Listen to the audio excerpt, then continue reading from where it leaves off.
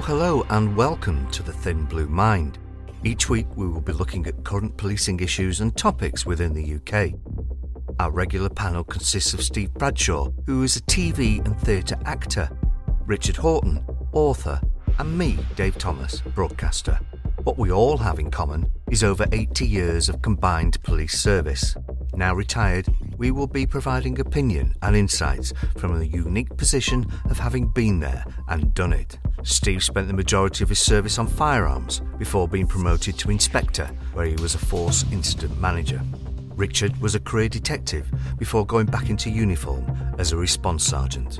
Myself, I spent the majority of my service on the roads policing unit before going into CID and child protection. You may not agree with everything we say, but we will make you think. The Thin Blue Mind with Bradshaw, Horton and Thomas. Policing insights and opinion. Well, hello, and welcome to this week's episode of The Thin Blue Mind. The last one we did was Christmas 2022, wasn't it? How's everybody's Christmas and New Year been? Oh, it's been very pleasant for me. Just added to the sum total of joy with a little present to myself, a new guitar. But yeah, life is very good. We could do a musical interlude. Well, my old man's a dustman. Do I have to bring some 10p's then to throw at you? So, as I say, this is the first podcast of 2023. Just a little bit of breaking news. We're no longer with Policing TV. Now, there's lots been going on in the news the last couple of weeks. And it was a tweet that you put on, Richard, about politics and how service in the police has changed our views, or perhaps how our views have changed now that we are retired. I said in the tweet, I think, basically, that for 30 years I'd have to have been fastidiously politically neutral.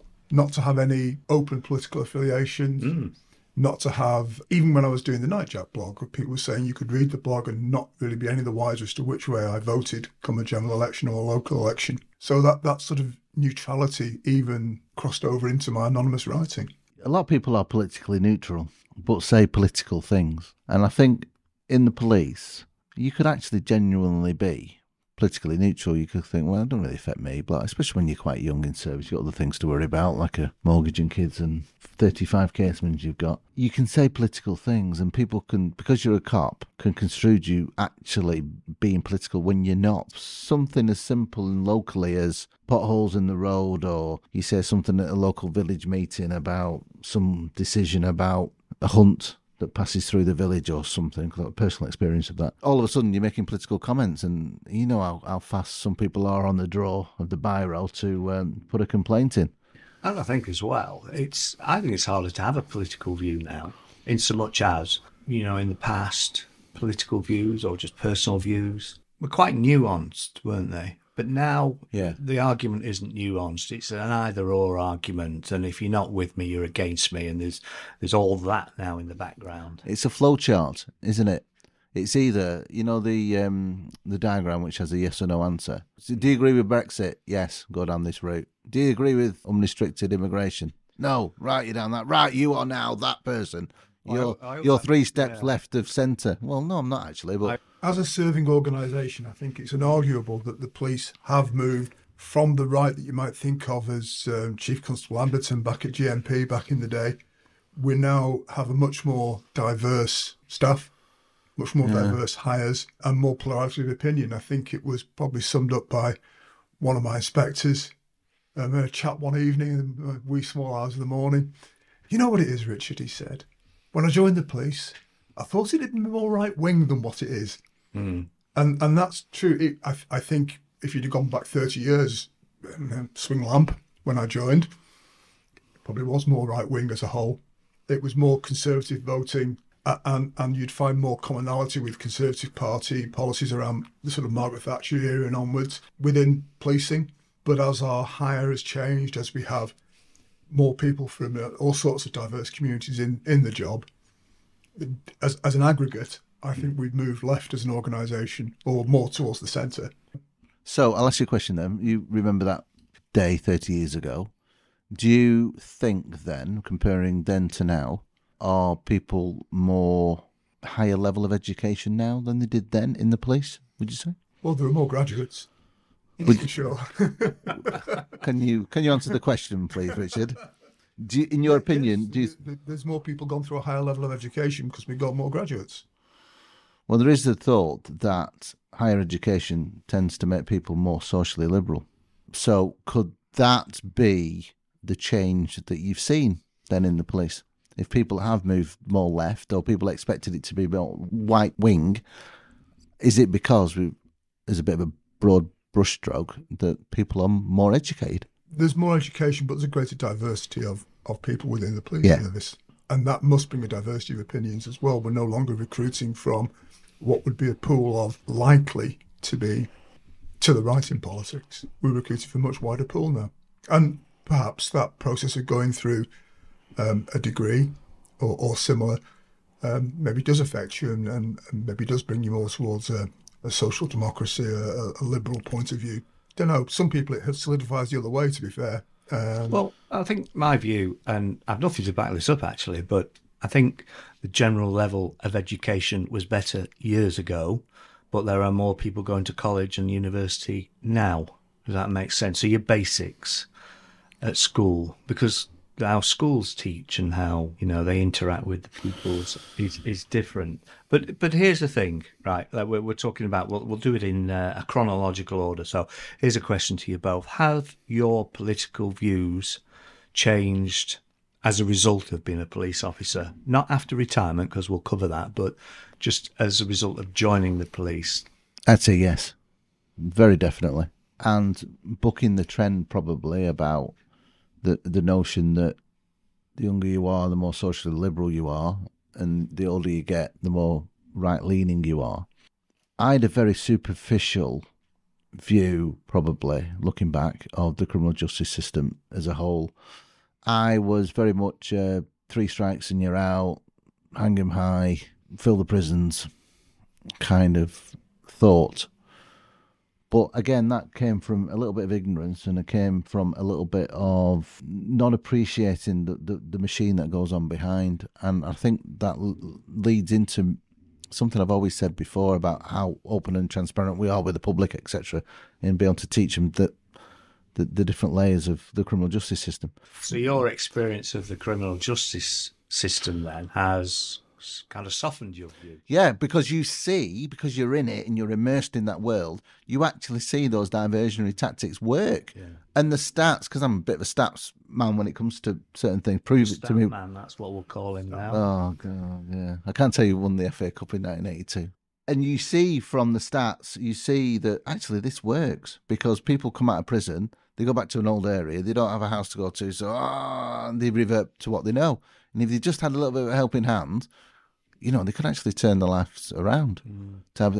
And you can see how that's developed through all sorts of different projects and actually getting that intervention within the prison service themselves, because prison was a very much get in that cell, lock that door, and that's it. We'll see you for your hours exercise. But obviously that rehabilitation side of it works, doesn't it? How about you, Richard? Did your views change since becoming a police officer?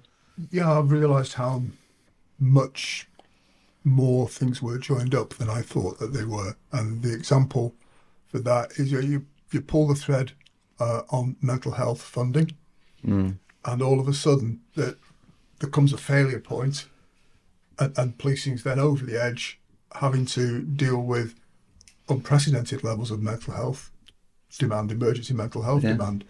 And behind that are years of policy of, starts with care in the community, and then not quite so much care in the community, and then a bit less care in the community. And it's choices that are made. Are you going to strive for a lower tax economy? Or are you going to say, well, there's actually, if we pull it down this far, mental health provision, if we pull it down this far, things will start going seriously wrong with your policing.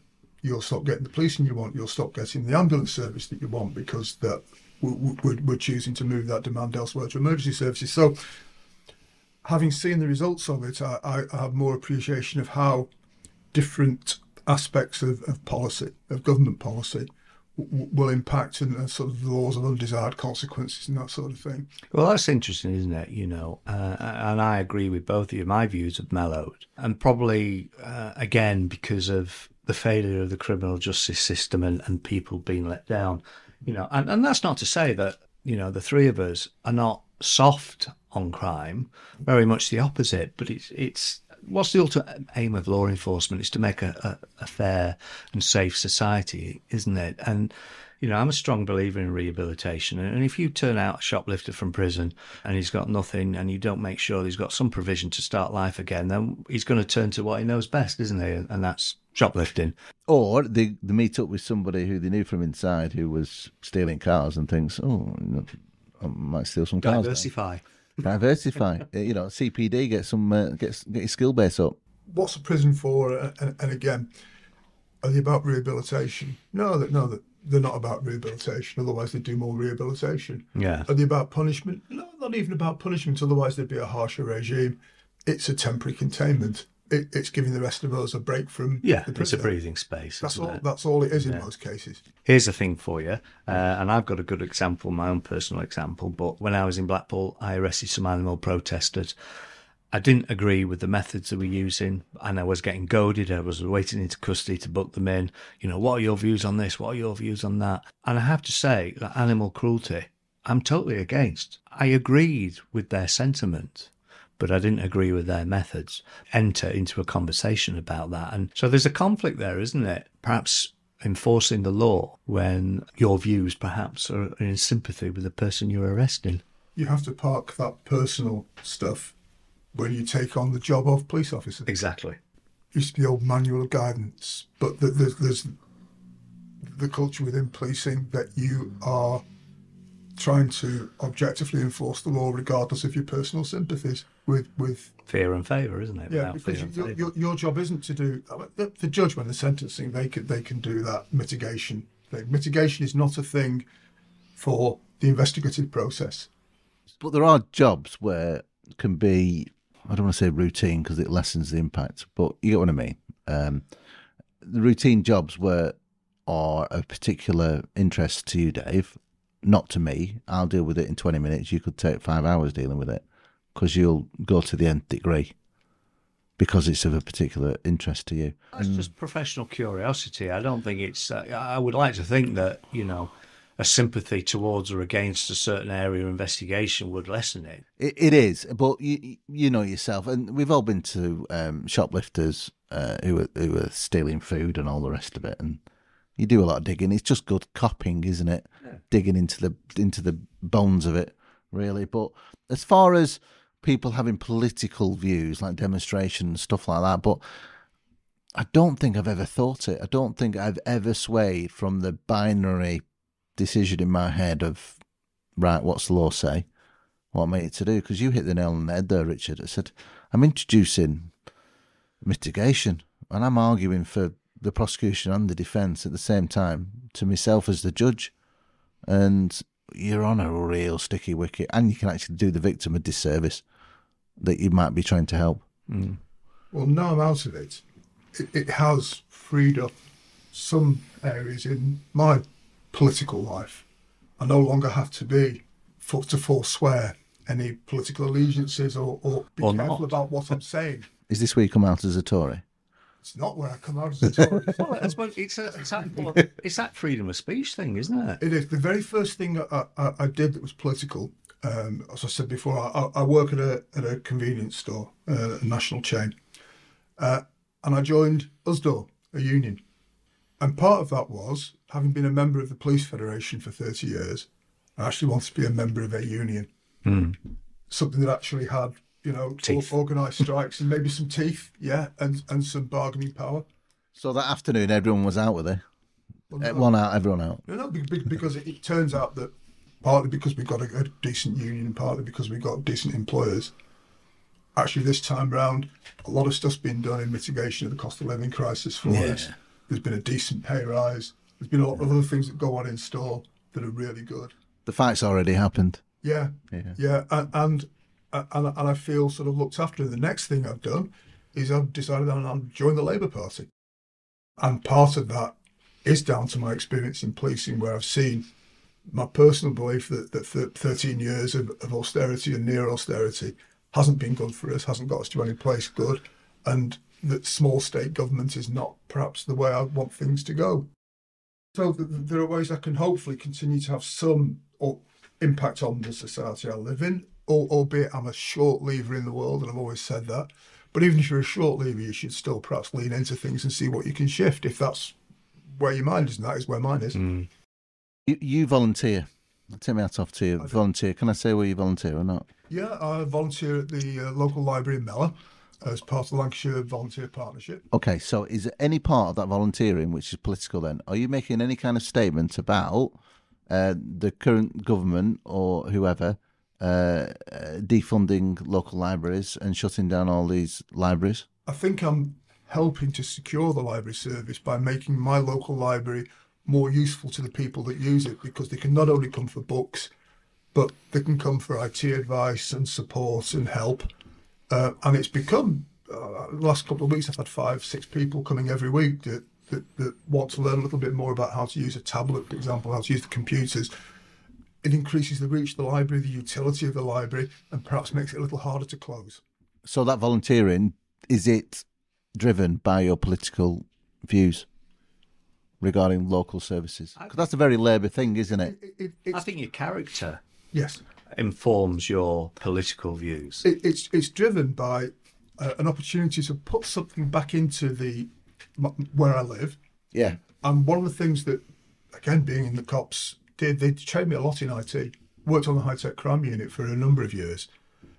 And having that training and that ability and being able to put it back into my local community after I've retired, I think that's a valuable thing to do. It's a thing, when I was coming up to retirement, I promised myself that I would get a little job in a supermarket, done that, and I promised myself I'd volunteer at a library.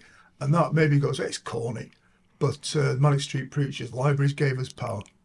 So Dave's right then, this is where I was kind of going with it. Your character informs your political views, which informs your work ethic in many ways, doesn't it? There must have been something within that character that's made you join the cops in the first place, which also leads you to want to volunteer.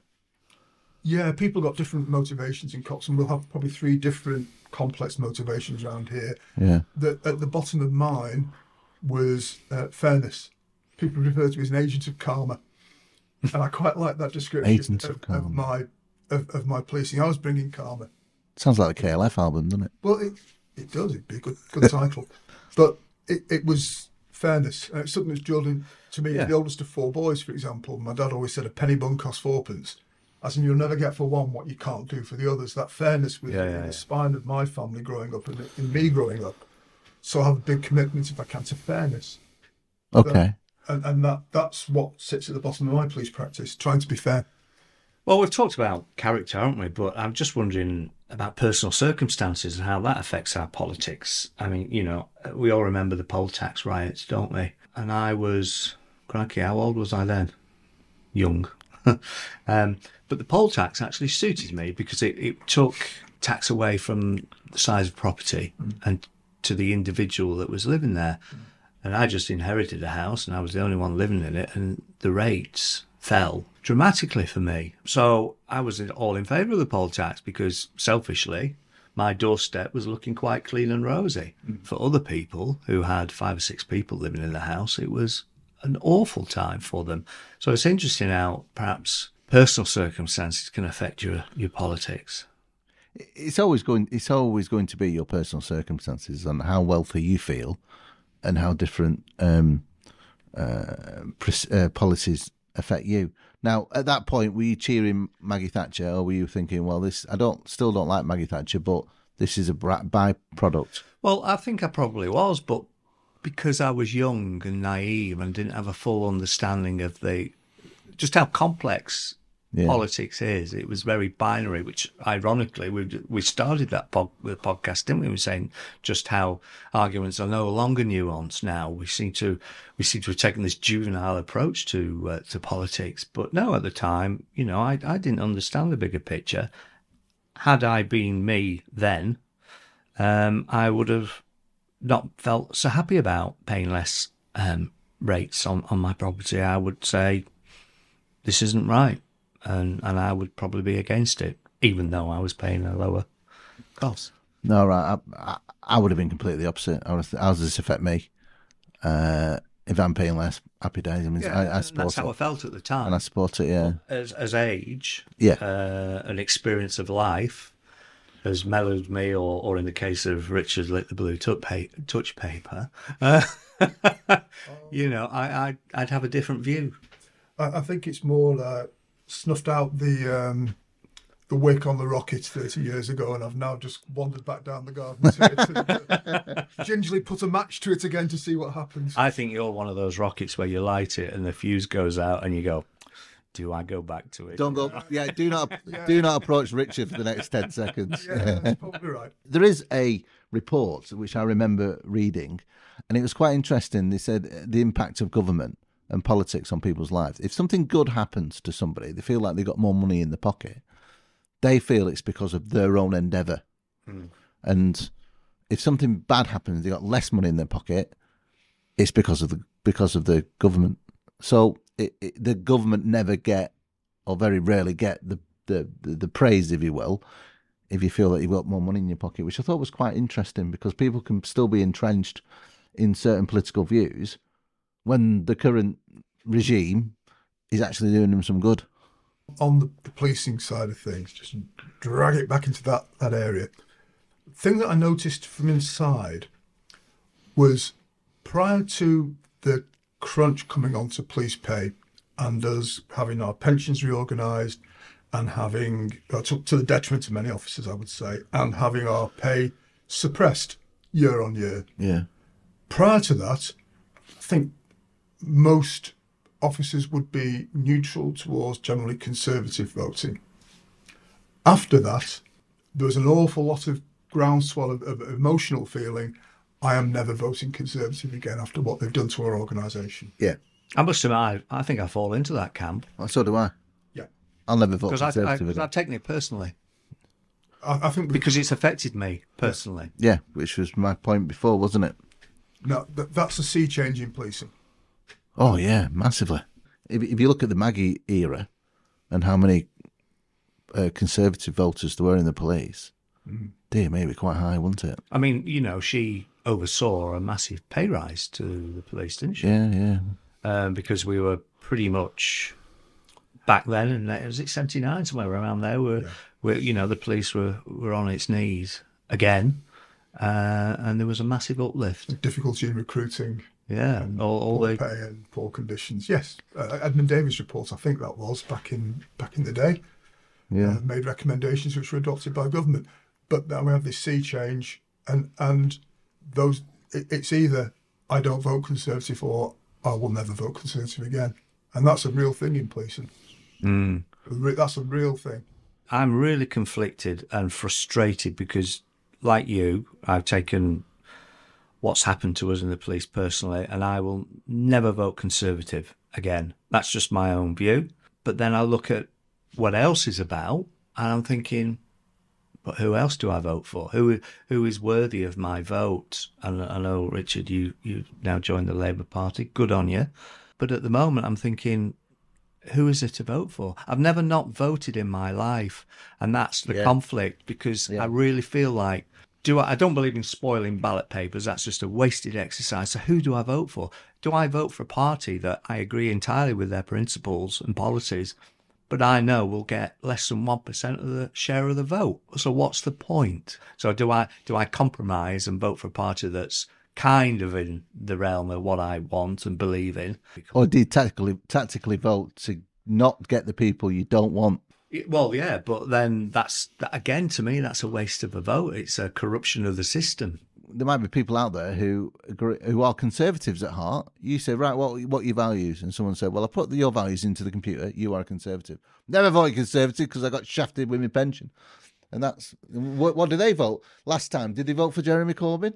That's a long way to travel from centre of right to all the way to the left, isn't it? But and people are like, who do I vote for then? But I do wonder, and Richard, now you've become a paid-up member of the Labour Party, perhaps you might be in a better position to answer. There seems to be, to me, a bit of a gap between the parliamentary party and then the actual party in Westminster. There will always be that gap, and the Conservatives have the same gap between members in the country. Yeah, the broader membership. There's some very good Conservatives about, Sure. As are Labour and every other party. I think that's the point. The difficulty you have, I think, is that what you can espouse and run with at a local level and what you can put forward to conference as policy from the local level may not be what the parliamentary party feels it can get over the line with. Now, that very nicely brings us towards the end of the podcast. And about the police being political now. And I suppose it was inevitable, wasn't it? When if you make policing political, then it's not long before the police themselves become political. Unfortunately, we're not very good at playing politics, and we're up against masters of the art, politicians, and you will always lose in politics if you're up against them. The first part, you politicise it, and it needs saying, and it's as plain as the nose on your face. A decision was made to make the commissioning of police services and fire and rescue services in places subject to a locally elected politician. And although some of those initially were independent, the vast majority of those police and crime commissioners are now party political and of variable quality across the country, I'd have to say. Some seem to be quite active and have an understanding of it, and some are political place men or women. Once the person who's in charge of commissioning the policing services, who's meant to call us to account, is political, then policing inevitably, there's some bleed across of politics into operational policing. It can't help but not be. Yes. They've got an oath and all the rest of it, but at the end of the day, what gets them elected, what gets them to the position where they can take this interesting job, it is the endorsement of the local party and the rosette, if you will. Yes. And they're not raised by public acclaim where people are clamouring, yes, you be our police and crime commissioner. It's from within the local political parties saying, you be our candidate for police and crime commissioner. Yeah, well, you get the rosette gets them over the line. Yes. Not the person and the policies. It's if you get that rosette and it's that way leaning, it's fine. Yes. But you're saying, yes, you be our police and crime commissioner. What you're actually saying is 17% of the public want you to be the police and crime commissioner, so therefore you are. Or 70% of the public like your rosette. Well, yeah, exactly. 70% of the 15% turnout. Indeed. Yeah, because we've done a podcast before on the PCCs, haven't we? And the turnout is so low. I would even argue the legitimacy of that result, but that's a different thing. Policing must become politicised when you look at decisions that are made and police forces coming underneath metro mayors and that kind of thing. Or yeah. I mean, I think the police should be political, but in so much as, let's be political where our work is on the street, so you can't help but notice the recent negativity and the armchair critics and all the rest of it. Let our work do the talking, when you go to see a victim of crime, make sure you give them the gold service every time. So when the public are asked, what do you think of your local police force? They'll go, well, actually, I remember the police visited me, I had a really good service. Invariably, the people that don't like the police or given a bad opinion is either because they've had a bad experience of the police or they've been an offender and basically on the opposite side of the fence to what we do. Let's say, for example, the College of Policing and the Police Chiefs Council become convinced that a public health approach to crime is the way to go. They should be forcefully advocating for that approach, where they interface with politics at Police and Crime Commissioner, or politics at the Home Office, or politics in their public pronouncements, anything they put out which is published in the press. And I think that's probably an area where there is more debate now, whether we have a joined up or public health approach to crime. And that's a political decision that we're going to treat it, addiction as a health problem rather than a criminality problem. I don't agree that the decision itself is political, but the steps that would then need to be taken to lobby and enact and cajole, convince those that stand in Parliament, etc. Definitely politics. That's the political side of it. But there's a danger there of decision based on fact that you take initially, saying you want a public health approach to policing. We take that from a policing perspective. If the police are a political organisation, as in the Police and Crime Commission, it is Conservative or Labour or whatever, I'd be mindful about that original decision being seen as politically motivated. when it's not. Do you know what I mean? Well, there is no doubt at all that the police are going through some pretty stormy waters at the moment. Some of it of our own making, unfortunately. But I think we just need to hold. Well, we're retired now, but the police, they are the police officers of this country, to carry on doing the good work that we know they're doing, to hold the nerve. And I think in a few years' time, it could be their finest hour. I really do. I'm not as convinced as you, but then I am naturally pessimistic about, because things haven't got better for the last decade I've been in. I'm not seeing anything on the horizon that will make it better, but hope dies hard, as they say. Yes, indeed, and the last thing to die. Right, oh well, that's a bit of a cheery end to the podcast, isn't it? Steve, you're looking a bit depressed now. I'm Mr. Brightside. There's some lyrics there. Right, all right, that's it for this week. All right, cheerio. Take care, folks. Bye. Bye. The Thin Blue Mind with Bradshaw, Horton and Thomas. Policing insights and opinion.